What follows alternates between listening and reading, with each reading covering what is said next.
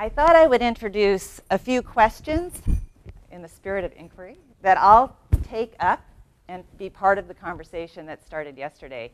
You know, as I listened yesterday, I thought of so many connections, so I'm hoping, unlike Maureen, I actually woke up at like 3, and my brain was swimming, thinking, well, how will I connect to what Faye said? How will I connect?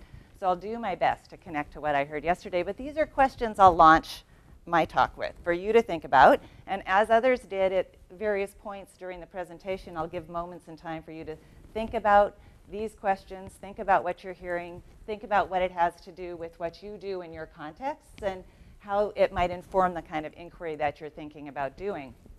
So the first thing I want to talk about, and I'm going to spend most of my time on this one, is what is self-regulation? And I think that's because if teachers have a sense of what is self-regulation and what are they trying to do, my experience, and I'll talk about this as you'll see, my experience as teachers can be energized and mobilized to draw on your expertise to develop all sorts of amazing practices that will actually support self-regulation. But I will talk also about research about a little bit, a taste, big ideas of how to support self-regulation. I hope to inspire you to look a little bit more into this. I have a list of resources for you at the end of this presentation that you can draw up. There's other ones that you can get. So I'll give you a taste, is all I can do in the time I have. So I will talk a little bit and give you a sense of that. And then I can't, again, spend lots of time on this, but after I've said all of these things, I hope I can just allude to why is it that supporting self-regulation can also support you to accommodate the diversity of learners that you'll find in your classroom. So how can we help those learners who are struggling by focusing for all of our learners on self-regulation and accommodating all of our learners, not just those struggling, but all of those individual gifts and differences that students bring to classrooms. So those are the themes that I'll pick up today. So let me start. And actually, I have this handy remote control, which I might actually make use of. So researchers and educators now, self-regulation, you know, it's one of those things where I also don't want to admit how old I am, but I've been doing research in this area for over 20 years. And so it's so rewarding to me to see it become kind of the hot topic of the day, because I think it's really important. And so people have been talking about it. Educators are doing it. I know, and something I heard yesterday was how much excellent work is happening in British Columbia around this already. I know that. I've been in classrooms. I've seen teachers. I see a lot of this work happening. So again, it's kind of building on. I like that notion. It's deepening what people are doing, not starting fresh, not starting something new. But it's become a really kind of high on the radar screen kind of topic today. But people are talking about self-regulation from different perspectives. So I'm going to just kind of situate what I'm going to say in relation to some of other things that you may be hearing.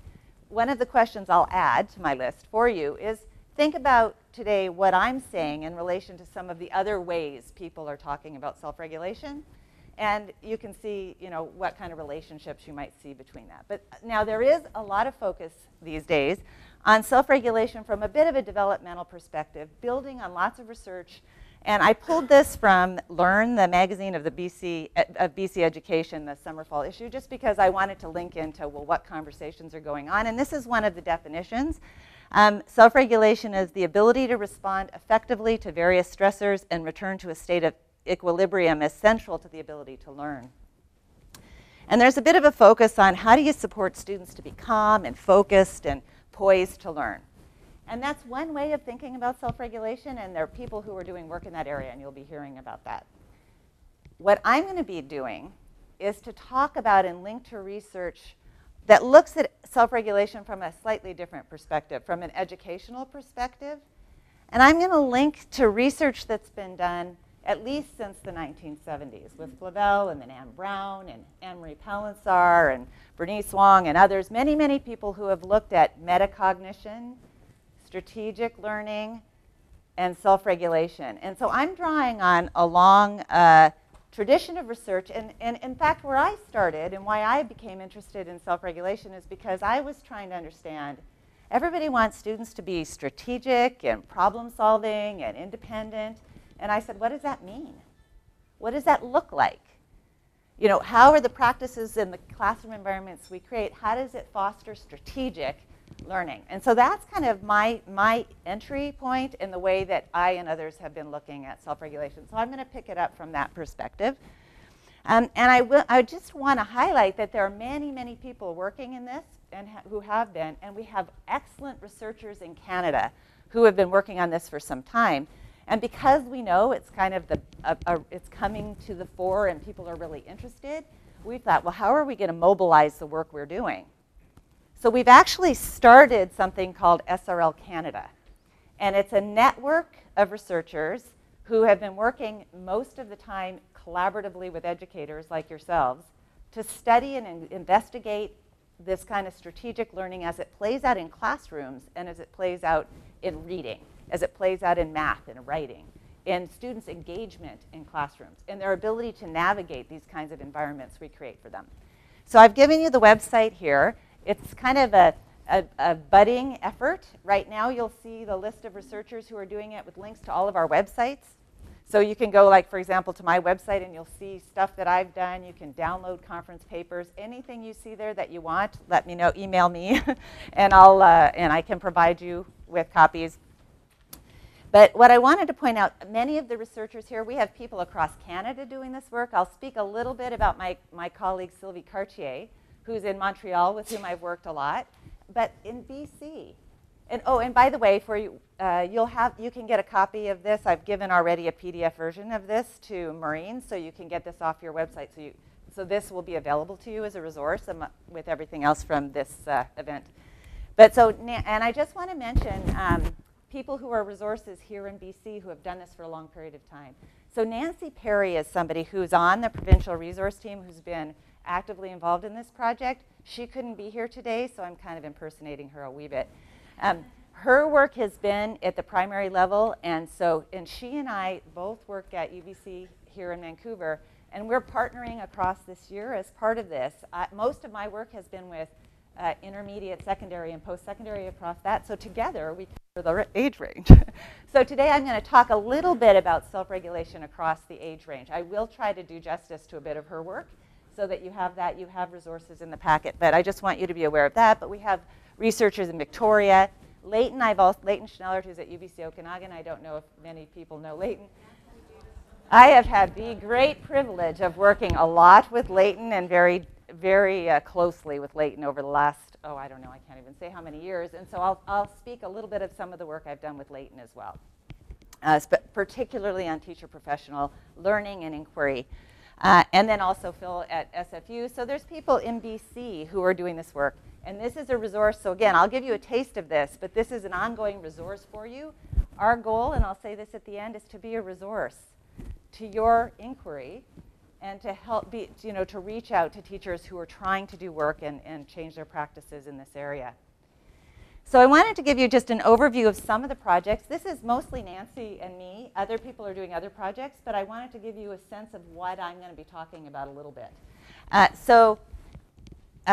One of Nancy's work has really looked a lot at the qualities of classrooms that support self-regulated learning.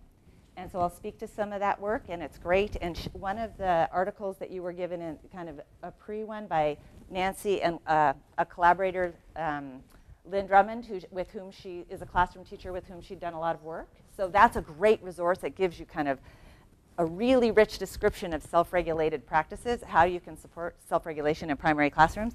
But Nancy has also focused on teachers. We have an SRL cohort in our teacher education program of pre-service teachers interested in self-regulation, and she's done work with practicing teachers on how it is that engaging in inquiry really supports them. So I really refer you to some of that work as well.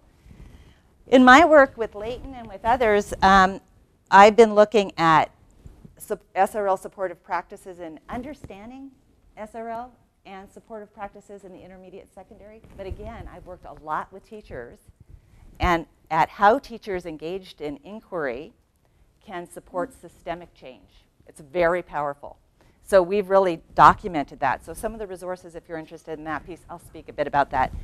Now, I also did work I started actually at the post-secondary level. I started with learners who weren't successful in the K-12 system. And I wanted to know why. What's going on for these learners? What's derailing them, particularly in reading and writing, but also in other areas? And I debated, should I talk about it, or it's post-secondary, it's a bit older.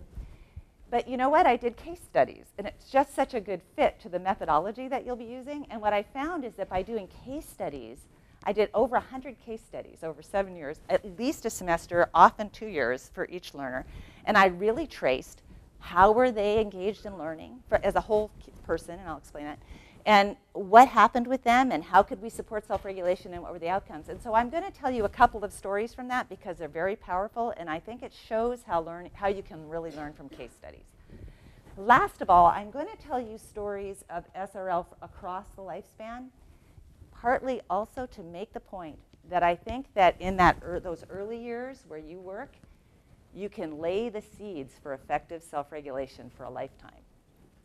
And I'm just going to tell you some stories of older kids and young adults where it broke down a bit, because you can see where SRL broke down for them, because I think you could say, I could do something about that. In fact, that's why I started in post-secondary and then went to secondary and then went to, I'm getting younger, because I want to make a difference early for kids so that they don't get to the point that I saw for some of my post-secondary learners. So that's just to contextualize the work I do and where it comes from.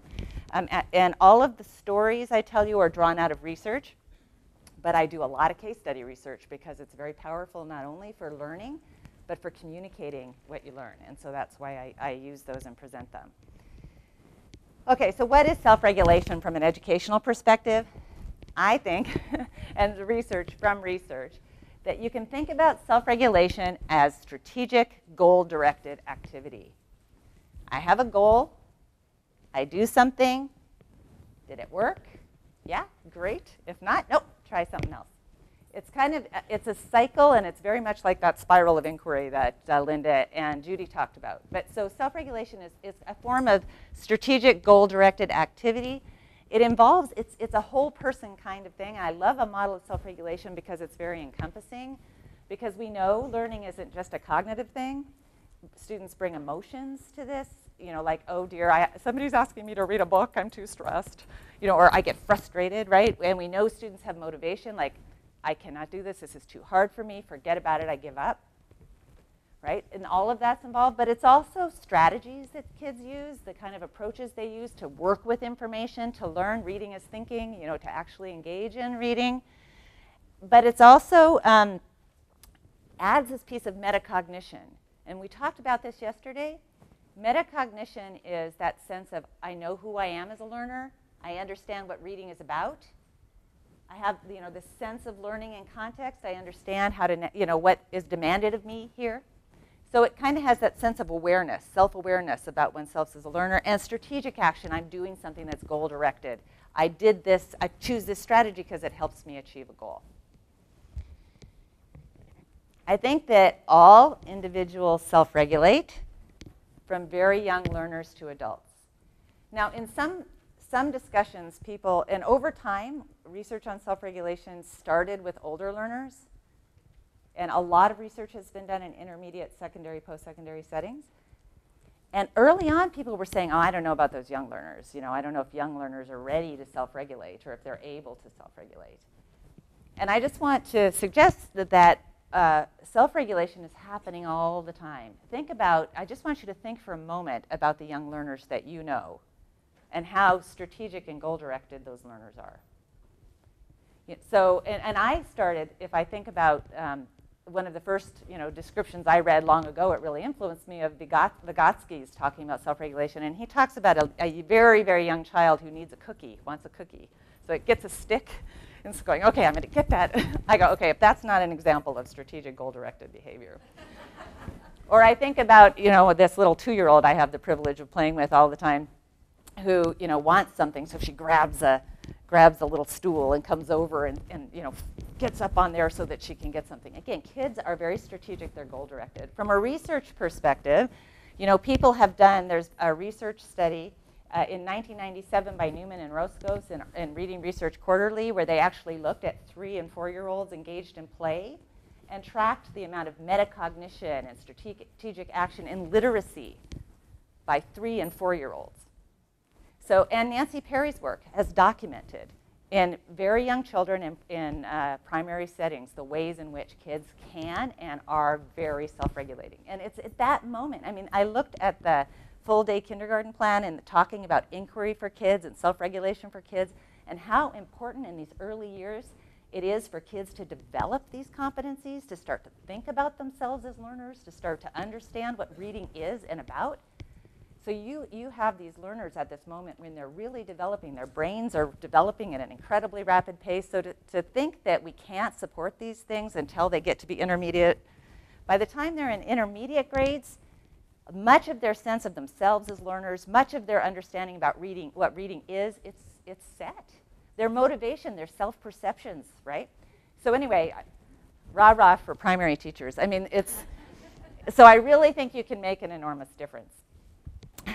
Also, self-regulation is implicated in everything. I mean, a lot of descriptions in self-regulation are about self-regulation in sport. Now imagine, like, one example is learning to serve in tennis, where you have to hit it in that dumb little box. And people talk about sport, you know, if you've been in sport, it's practice with a purpose. Not just go out and whack the ball when you're, you know, but I actually have a purpose. I'm strategically trying to learn. Teaching. Teaching is very self-regulated, goal-directed. And I'll make that point. Leighton and I have used models of self and co-regulation to actually describe teachers' inquiry. You have a goal. You plan something. You try it in practice. You see, did it work? Right? And if it didn't, you try again. Right? I think Linda and Judy's spiral of inquiry adds some great pieces to that, but it's a cycle that Leighton and I have been looking at and other people have looked at as a way of thinking about teaching. Strategic thinking in teaching. But I'm going to focus today on academic work in schools. One of the things that is really important to understand, and you're getting these children at this entry point into school, they don't come out of the box understanding these kind of tasks that we give them or the kind of participation structures we create in classrooms. We have to help them learn. You know, that picture of Faye on the ground working with the students to teach them how to give each other feedback. They don't. You know, what we're doing is we're helping students learn how to engage in the kind of activities we set up in school. What is reading? What is writing? What is working with others? How do you collaborate? And all these things. So our job is to help them learn how to navigate academic work. And I've worked with a lot of students who haven't figured that out. I saw that with working with older students. My job is to help you learn how to navigate this world. Learn how to navigate, understand what people are asking you, and to navigate these tasks. And key point, so I could like end now, but key point is individuals can take and feel in control over their participation in activities if they are supported to learn how to deliberately and reflectively self-regulate learning. So that's kind of the key idea. So now I just have to check in where I am. Okay. All right. So what can self-regulation look like in a primary classroom? Here's an example from Nancy Perry, this article that she has provided, to, you know, the one that she sent along in preparation for this, just to give you a sense of a task, an authentic task that is described in this article by herself and her colleague around children learning in primary. She would call this a complex task because it's a task that really affords opportunities for self-regulation. Now, not every task in a classroom would be like this, but she suggests that one way to support self-regulation is to create these kinds of environments and these tasks where kids really have opportunities to self-regulate. They have to make decisions. They have to think about how they're learning. They have to engage in meaningful, authentic activity. They have to navigate and manage multiple goals. And so imagine a grade 2 to 3 classroom in which students have been asked, they've got to do a research project on animals, and they have to find and select reading and resources. They have to do a bit of writing. They're going to work on the computer. They're going to work with their peers. So let's just think about that, and we can talk about, well, what does self-regulation look like in that kind of task? So here's a little bit of a model.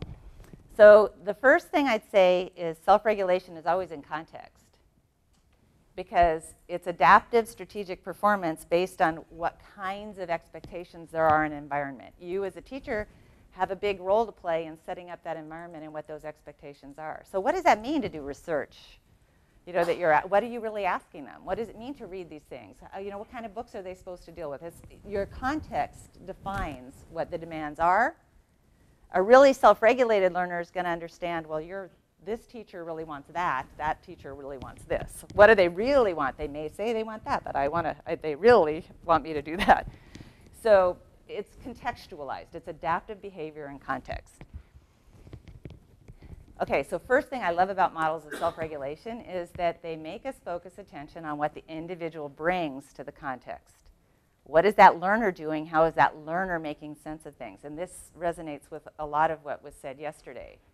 We know each of your learners comes with a particular background in history from their home environment, from what they've done in other kinds of classes before they hit you. They bring with them challenges, interests, strengths. They bring with them these kinds of knowledge and beliefs they've already started to construct about reading through interacting with their parents or in preschools or wherever.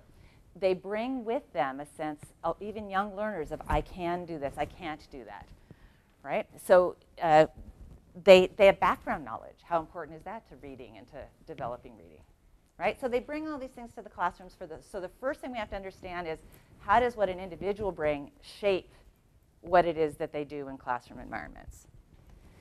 Okay, so here's how I would define a cycle of self-regulated activity, and it comes back to this idea. So the first thing they do is they interpret the demands and they set goals, and this could include defining criteria for, well, what does it mean for me to do a good job at writing a poem? What does it mean for me to do a good job at this? What am I really trying to achieve? So I'm going to call that interpreting tasks, and I'm going to preview one of my main themes, which is this is absolutely critical. And it's often a missed piece of the puzzle, because we often focus on, well, how do kids read, and not whether they understand what they're trying to do. But my attitude early on, and what I found through research, is how can you possibly self-regulate activity if you don't know what you're trying to do? Right? And so that's a really key, and you'll see it's a key piece of the puzzle. So the next thing is, hopefully and ideally, you do a little bit of planning. Like, okay, well, so that's what I'm going to do. Like, what strategy should I use? What did I do last time? Is there something I could do that's effective? Then you actually, if I can get my little, yes. Don't you like that? I mean, little, sorry. And then you actually do something. That's the action piece that we've been talking about. You actually try something and do it. Then what you do is you say, okay, how'd that go? Ideally, you do that in relation to, kind of what you thought are the criteria of what makes good performance. And then if it doesn't work, you don't give up. You say, better change. I didn't, that's not my writing's not very organized. I better redo it. I didn't get that, what I was reading. I better reread that section. I don't get that word. I better ask somebody or look it up or whatever. And a key piece, you'll see my little dark arrow, get there. It's through engaging in cycles of self-regulation that you actually change your knowledge. You build knowledge about things. You can construct perceptions of agency. Now, and I think Faye made an allusion to this, but I really want to, again, I say everything that I'm going to build to right up front. Really what's critical is that if you think about a learner who sets a goal, thinks about it, tries something, self-assesses and goes, hey, look, I did that. And who then deliberately realizes, you can help them realize, I had a goal, I did something, it worked. Look at me, aren't I good? What you do is you actually build through that, and I'll make this point. You can't tell kids, hey, feel better about yourself. But you can get them to experience success and look at it, realize it, pause for a moment, and think, what am I going to do next time? Ooh, I could be successful again. And so what I think it's interesting because when I first started this, I thought, oh, it's all cognitive, there's constructing new understandings and all of this. And when I worked with learners, I thought, oh my goodness, it's all about motivation and emotion.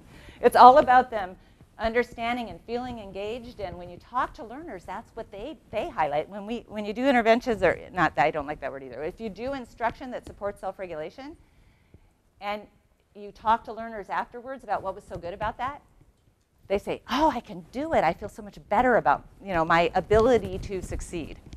So that's a really key piece. So self-regulation, focusing on self-regulation it supports the entire learner to be engaged in learning.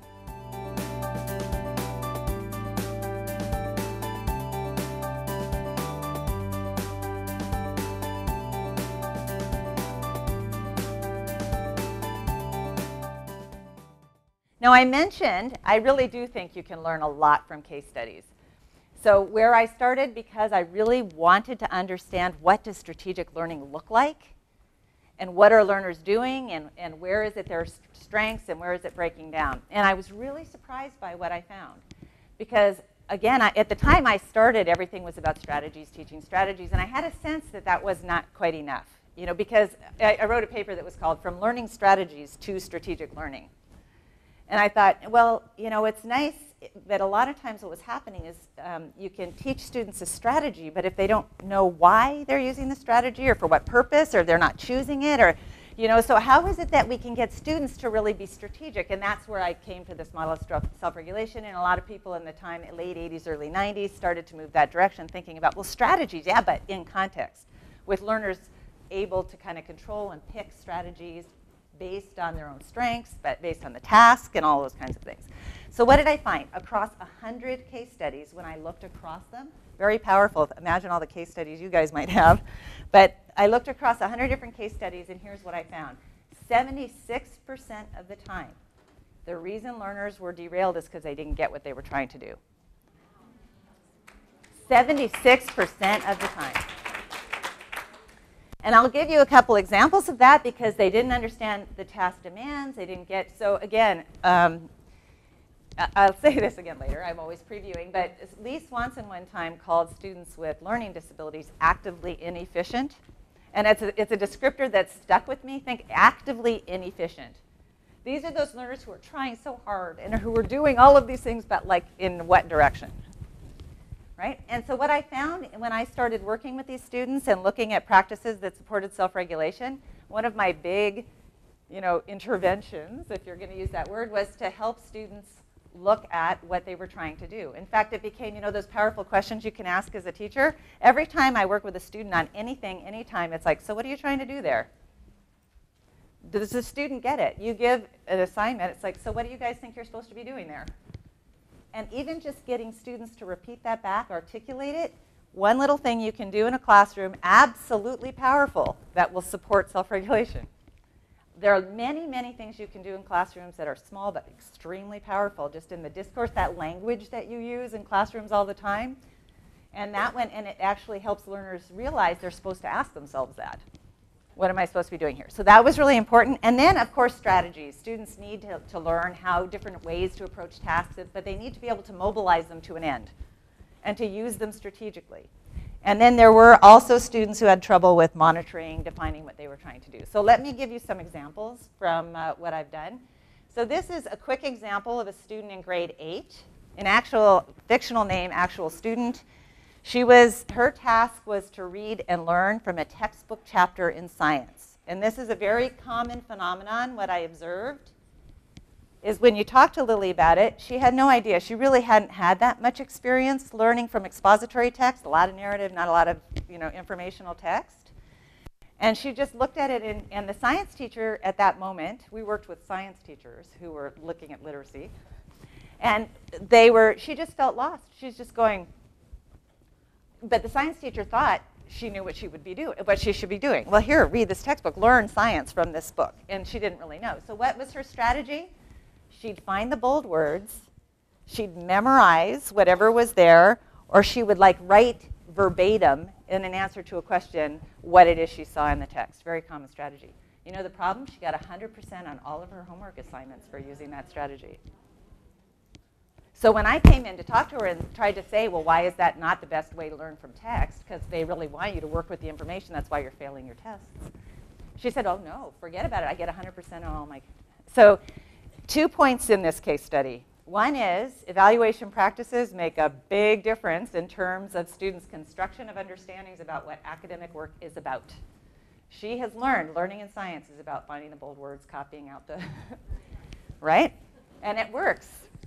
So it's just kind of a cautionary note, you know, but in classrooms, when we're working with kids, we can do the opposite. We can create rich engagements in reading that helps students construct really rich understandings about reading, right? So that we're working against this kind of sense for what she had. So 2 points. 1 point is classroom practices matter. Second point, how she understands learning in science and learning from text really matters.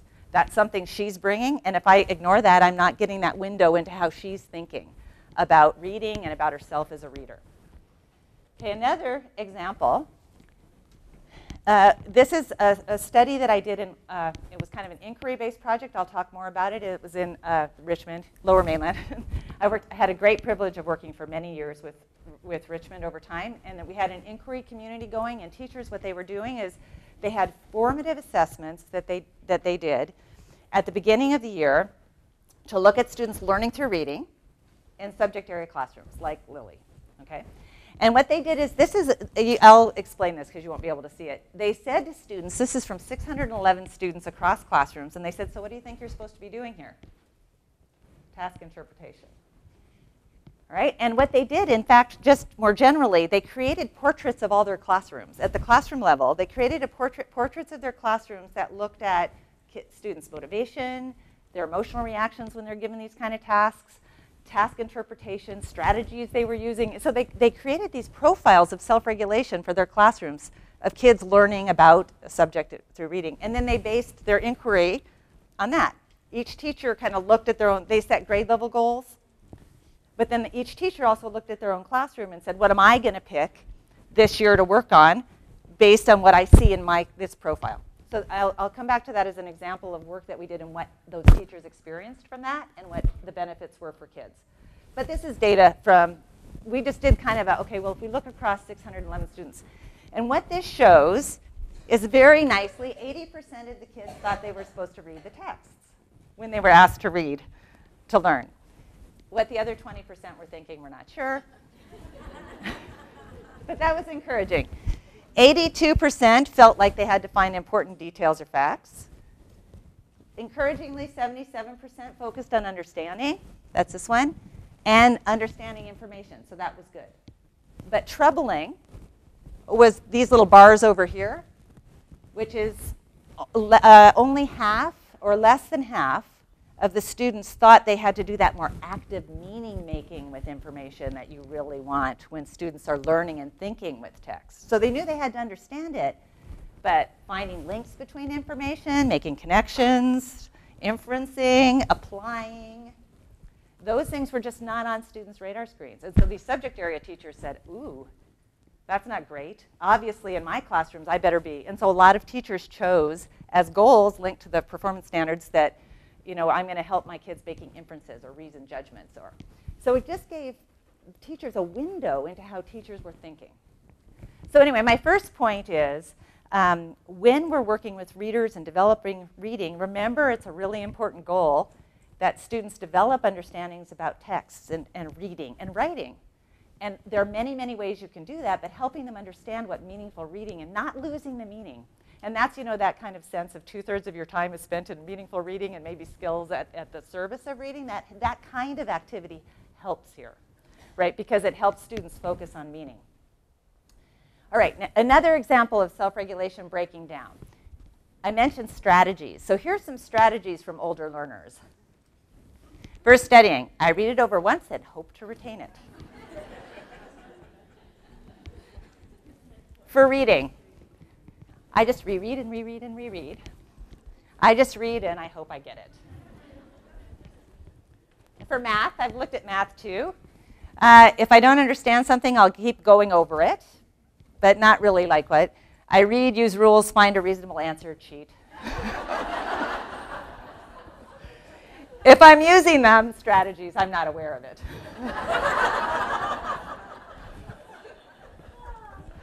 And for writing, and I'm going to give you this case study. She said, this is one of my favorite case studies. I write my thoughts as they flow through my mind in sentences. And I write down my point, and in the end, I have a mess.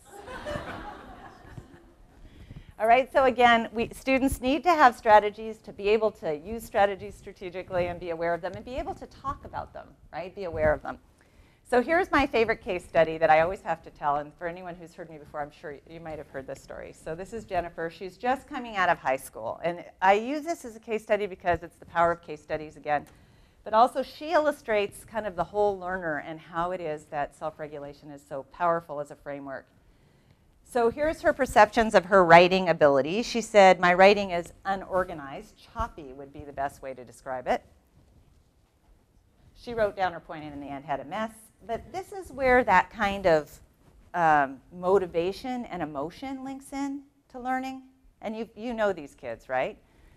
So she says, I had to write a researched 500-word essay for a scholarship. I couldn't organize it at all. I couldn't get any organization flow going. I kept jumping from point to point. I got frustrated with it, and I just didn't apply. Just gave up, right? Okay, so she was one of the cases where I actually worked with her to foster self-regulation. And my way, in short, I helped her work through cycles of self-regulation. So what are you doing here? What are you going to do about it? How's it going? You going to do something different? And I actually just kind of scaffolded. I acted as a facilitator to her walking through cycles of self-regulation. So the first thing we did is we talked about what to do, what makes a good essay, and all those kinds of things that you might do. And then this is the piece I'm going to speak about her strategy use. And the problem she had taking, and this is another one of my key themes, taking ownership over strategies. So she'd been taught outlining. She comes to me and she says, I've been taught how to outline. My papers are not organized. Outlining is stupid. I hate outlining. Forget it. I'm not outlining. Fine. So we talked about, what made a good paper, and I worked with her, and we co-constructed strategies together. I said, what are you going to do? She goes, I got to be organized. Maybe I'll make a plan. I said, okay, what are you going to do to make a plan? She said, well, I'll write down my main points. I said, okay. So she did that. We did that. She wrote down. And I go, okay, now what? She goes, well, maybe I'll make a more detailed plan.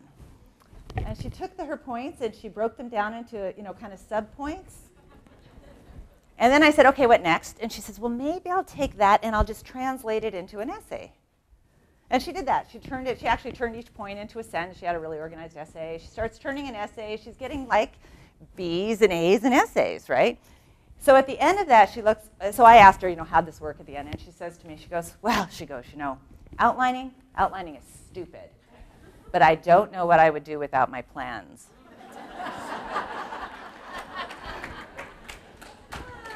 So but you see why I love this case study. Because what it does is it really communicates the importance. She's learned outlining, that's great. But unless she understands it as a goal-oriented activity that helps her achieve something she cares about, and unless she takes control over that strategy, she's not supported to self-regulate learning. And all I needed to do was to get her to think about it as part of a goal-directed cycle. And then she was really engaged in that. So outcomes for her, I actually tracked her task performance improved. She had personalized strategy, but this is the most important outcome. She just became more strategic. And this is the power of moving from teaching strategies to supporting strategic learning, because she started to just be strategic about other things. She came to me and she'd say, hey, now when I'm note-taking, I don't just write down everything. And she goes, now when I'm cooking, what I do is, and so really it's what you're doing is you're empowering learners to know what it looks like and what it is to be strategic in problem solving, and that's what these students, in my 100 case studies, it was one of the most common findings, along with increased perceptions of agency, a sense of control that they can do it. And because she sees herself doing things. And those last essays where she did really well, I didn't help her at all. We didn't even do them together. She'd come in and she'd say, oh, you helped me. And I said, I didn't even look at that. What is that about? You wrote that. You did it. You used your plans and you did that. And this is what she said. The marks are different. When you're walking around the class, we're getting our essays back. My marks are average or above average, so I feel better about it. Like I don't feel like I'm such a dunce. So how powerful is that? Right? So let me, again, I'm spending too much time. Okay, good. Okay, so the last thing I just want to say is about that. Isn't that a great picture? So I think students over time, even young learners, start to experience challenges very early. And what you can find is they have a lack of confidence. They have a lack of control, a sense of control over things. And that's what we're after, for students to have a sense of control. They can get frustrated. So they may try but be actively inefficient. They may give up. They may rebel. They may just say, you know what, better for me is get me out of this situation. This is too difficult for me. So my takeaway points from my case studies, and I think if you understand self-regulation and where it breaks down, I think it empowers you as teachers. It's kind of, Faye talked yesterday about reading recovery maybe being something that's valuable because teachers develop a kind of a sense of what reading is, a model of reading. My goal here is that you have kind of a model of self-regulation in your mind, because I know that that will energize teachers to make changes in practice based on your expertise and what you know about your learners, to say, hey, that's what I'm after. I know I can think about ways to make that happen, and learn from colleagues who are doing this kind of work. Anyway, here are my takeaway points. If students are to take control over learning, they need to learn how to actively interpret and articulate expectations, actively and reflectively self-direct learning with their goals in mind. And lastly, we can't tell students to feel successful. They have to experience it. And if you get them walking through cycles of self-regulation, what's beautiful about that is that if they try something and it doesn't work, it's that, okay, well, that's all right. What are you going to do differently? What didn't work? You get them to diagnose that, right? What didn't work for you? Okay, well, what would you do slightly differently? And then they're empowered to work through struggles. They're empowered to make differences. So they start to feel, even when they're not successful, they can still feel like they can do something to be in control. They don't give up.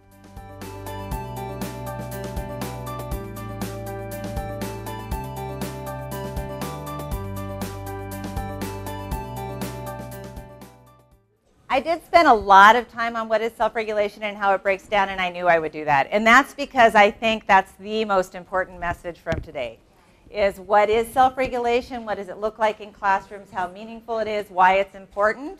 But I do want to just nod to some of the work that's being done, excellent work to support self-regulation, and to just let you know there are tremendous resources out there for you if this is something that you want to pick up in your inquiry projects. These are the kinds of things that are happening that you can link into. So, and I did actually have a slide to emphasize this point about why it's so important in the early years to lay the seeds for lifelong self-regulation. I think you have such an opportunity with young learners. I think you can help them construct productive conceptions about academic work, learn how to navigate academic environments, especially those learners who may come from backgrounds where they don't know exactly what it means to learn in school, to understand themselves as learners in relation to task demands, to start to be able to take control over their own learning, make choices, control their learning in ways that work for them, to take responsibility and control for their learning is what we really want them to be able to do, and to feel in control over their learning, which is a really key piece of the puzzle. So I think that you can create environments that are supportive of their metacognition, their motivation, and their strategic action. So I mentioned this project that I'd been working on, and my colleague Leighton Schnellert and I, but also Sylvie Cartier in Montreal is doing similar work, as are others, where we're really looking. I love this framework that was presented yesterday. Teachers are decision makers in classrooms, and you have to pull together so much in order to make decisions about how to support your learners in your environment given where they're coming from. So an inquiry-oriented approach towards professional learning and educational change is ideal because it really builds on teachers and teachers' expertise. And what we've been tracing is how it is that teachers are drawing on resources like this kind of workshop, like materials, like each other, in order to make changes in practice to support self-regulated learning by kids. So we've actually been looking at that, and in one of our projects we actually traced that as a way of fostering educational change. And we looked at when you have something like this where the ministry and districts and schools are almost like working towards goals, and like common goals in a concerted effort, like fostering early reading, how that creates the conditions for educational change. So it's really exciting. That's why I'm so excited to be here. So, but teachers draw on knowledge, tools, and resources to meet students' needs and settings, and who can work alone or collectively to foster changes. Now, we actually, Leighton and I, have been using a very similar model. Look familiar? This is like the one that we used with students, but we've used it in order to understand teachers' learning and teachers' professional development and practice change. Because you can think about that, as I said, that's what teachers are doing. You're kind of setting goals based on the curriculum, based on what you want for your learners, based on maybe these teachers' formative assessment data about where their kids were. You do some planning, you do stuff, enact practices, you monitor, and And teachers, through that, build a sense of agency about your teaching. They build a new knowledge, right? So we've been looking at really cycles of inquiry, spirals of inquiry. And I said to Linda and Judy, I really like, they added this kind of focusing, the kind of scanning and focusing as a way to help set goals. I really like that addition to this notion of a cycle of inquiry. It's very consonant with what they were talking about yesterday. And through that, as I said, teachers build a sense of knowledge and agency. And one of the reasons, as I said, I focus so much on self-regulation is because I think in doing that, it empowers teachers to have, like with learners, I said, if you have a clear vision of the goal, you can mobilize your strategic activity in order to do that. Same with, I think if you have a clear vision of what self-regulation is, you can mobilize your expertise and those of your colleagues. So one project Leighton and I did with a set of intermediate teachers. I think we had 50 or 60 teachers who all attended just something like this, where we were talking about what is self-regulation, what does it look like in your classrooms. And the project we said is all the teachers went away and they said, I'm going to do one thing in my classroom to try to support self-regulation, and we're going to all do it. Then we're all going to share and we're going to try. And in a week period, teachers went to each other's classrooms, and I had the best conference of my life because I went to all of these teachers' classrooms and got to see what teachers were trying together in classrooms to support self-regulation. And this is what they did. All of the various ways that teachers thought of in each of these different kinds of things. They were working on reading, writing, math in both whole groups, teachers teaching, co-teaching in classrooms, working in support settings. And it just showed me, it gave me, it's that sense of what the resource teachers are and how they're resources to each other. So it was absolutely fabulous to see what teachers were doing in those environments. I have to throw in examples, kind of like Faye. Here's one example. This is from Leighton was working with one of his colleagues at a grade 5 to 6 classroom. And I brought this in because it was students learning to write poems about residential schools. And grade 5, 6 students, they were reading books, they were learning, they had a lot of background information. Together they generated criteria for what counted as a free verse poem. And then they wrote their poems, but the most important thing is they had these criteria, they generated together, they had them on the board, and while kids were writing, they were developing strategies for themselves that were working, and they were referencing the criteria while they were writing. It wasn't just something they looked at the beginning and then looked at the end. They were always, as they were writing, thinking about, how am I doing this? How am I doing that? It was just a beautiful classroom environment of teachers using these principles. And in fact, kids developed strategies for themselves. When they developed strategies that were working for them, they wrote them down, and they developed strategy sheets for themselves. This is one example of how one teacher worked in a classroom to support self-regulated writing in this time, but also it's a complex task in that students are also learning about residential schools and having that as part of the conversation in the classroom. The other thing I just wanted to say, I mentioned very quickly these teachers at the secondary level. So that was an intermediate project. Next project, fast forward, teachers using formative assessment, getting classroom portraits of learning through reading for their students, and then making change based on that. So Leighton and I, and if you're interested in this, we actually have lots that we've written about it, but Leighton and I actually traced, okay, so what happened? What happened for teachers? What happened for students? And this is, so the teachers who were co-constructing and interpreting formative assessment data together, planning from that, trying things in their classrooms, monitoring and all those things, this is what they say. This is from the teachers' perspectives. They said they observed improvement. They said my students improved in the things that they targeted. They actually had data where they monitored. Very powerful for teachers, and you have that opportunity, to engage in inquiry, you and your teams, right? And to actually make a difference for those kids in those kids' lives and to see it. So powerful for these teachers. So they actually said that. They were inspired to engage in professional learning because they observed the problems in their kids' learning, and they saw a gap between what the students were thinking and what they wanted. We had subject area teachers, science teachers, social studies teachers, humanities teachers working on literacy in their classrooms, learning from text in subject area classrooms. They said they really could better understand their students. because they had this information about how students were thinking and interpreting the work that they were giving them. We saw that they drew on resources, and that's what we were after. Not that we gave the program. Again, a theme I liked yesterday. We didn't give a program, and that's part of my message here, right? There isn't a way. You as teachers make decisions. You can draw on multiple resources in order to make changes in classrooms to meet your students' needs. If you have a guiding light, but there are lots of resources you can draw on. Others who are doing this work.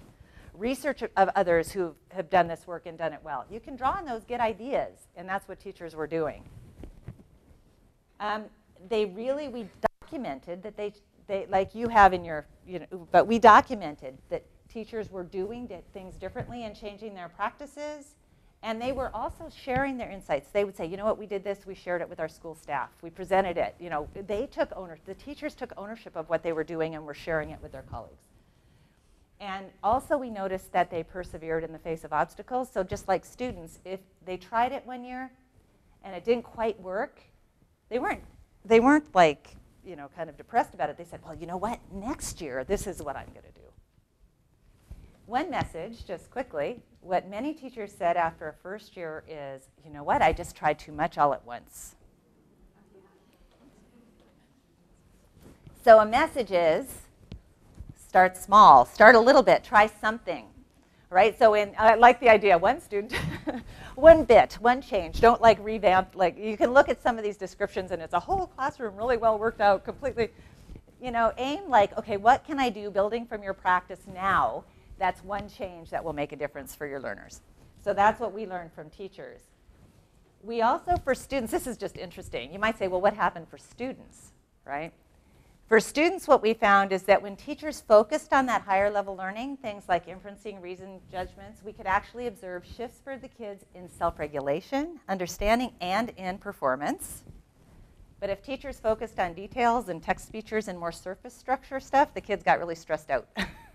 And we didn't see improvements in learning, which was really interesting and a bit surprising. I think what we found, I think it's a combination. It's probably skills outside of meaning versus the meaning as staying the focus with. But anyway, that's what we found. And this is a takeaway point.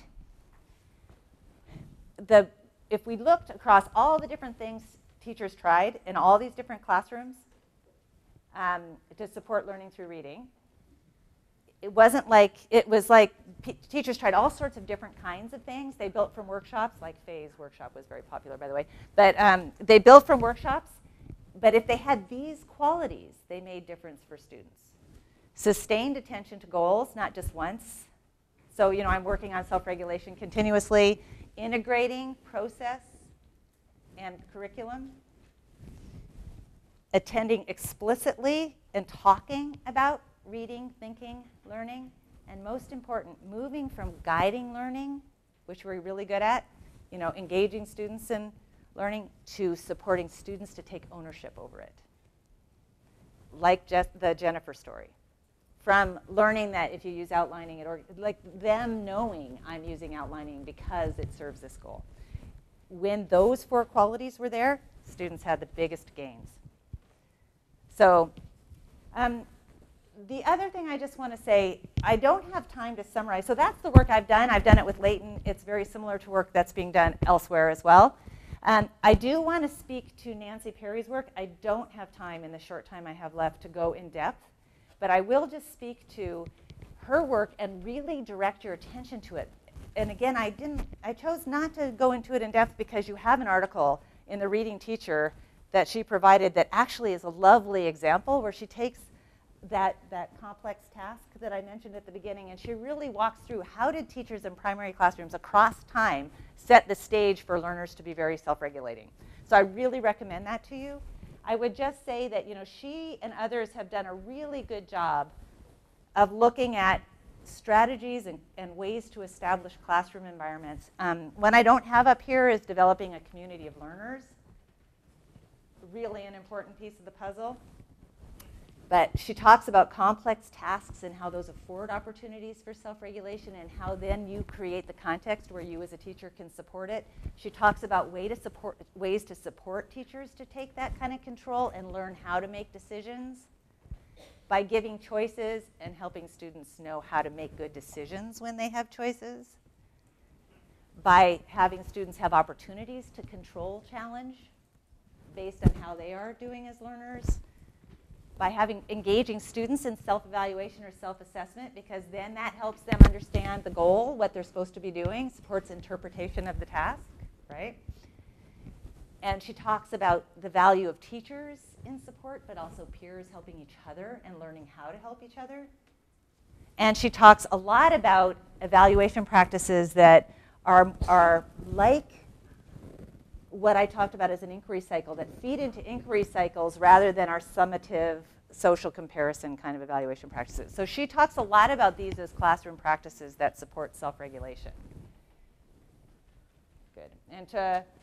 And so this is the example that she gives. She talks in that grade 2 to 3 classroom. It's in science. It's complex because reading and writing are implicated in meaningful ways. And I just pulled out, the task's complex and for these reasons, which creates this fabulous opportunity for you to work on the curriculum and process at the same time and to scaffold students' learning through that process. So again, that's about, just to say there's so much out there in an hour. I can't go over all of it. Okay, my last slide before you get one final little chit-chat. And that is self-regulation and inclusion. Both Nancy Perry and I are really interested in how do you set up classroom environments in a realistic way for teachers, that in order to support all the diversity of the learners who come to your classrooms. And so again, I'm just going to nod to some of the ways in which supporting self-regulation will help you to do this. Sometimes I think the message that goes to teachers is you have to individualize learning, therefore you have to have a separate thing for every single learner that you have to design and control. Like, no way. Right? You just can't do that. That said, you can construct classroom environments that accommodate all that diversity and enable learners to find a path that works for them and still be meaningfully engaged. Something like that research project that Nancy set up for kids, there's so many degrees of freedom in there for all the kids to be working on learning about animals, but for kids to maybe choosing texts that are at slightly different levels of difficulty, to be choosing which animal they want where they have that background knowledge so that they can be more successful at accessing the text. For them to be making choices and for them to be expressing their understandings in different kinds of ways, right? So you have a complex task or just classroom environments where you allow for that variability creates opportunities for you to accommodate diversity. So what I can say then, just if you're interested in this, it's really worthy of you kind of picking it up as part of your inquiry. If I'm really interested in my classroom, I have all these diverse learners. I have learners who are reading at different levels, who come in with such different backgrounds. How do I set up an environment where I realistically can accommodate them?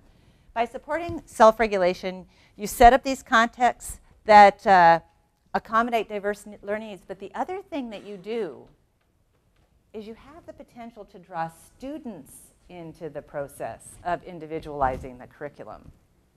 Because if students know how to make good choices, for example, it's not dependent on you matching the text all the time to the students. They learn how to pick texts that work for them. If they learn how to monitor performance and maybe make changes in what they're doing, they can maybe troubleshoot or work with a peer before they come to you as a teacher. So in a way, you're engaging teachers as part of that. And one quick example I have to give. I was working in one support setting with a teacher one time, and when I first got there, she and I looked and we said, okay, this is a problem. We walked into the class the first day, and every single kid sat there with their hand up waiting for the teacher. And so what her challenge was is she'd go to each one, she'd do something really, really quick, she'd look at what they were doing and throw in a solution and then move to the next one just to get them working. What she did in her classroom over time is she shifted it so students were self-regulating. They knew what they were trying to do. They had strategies they had recorded for themselves. They'd use their strategies. If it didn't work, then they had a way of signaling to the teacher. But they were working so independently that she could focus her time much more effectively. So you can draw students in.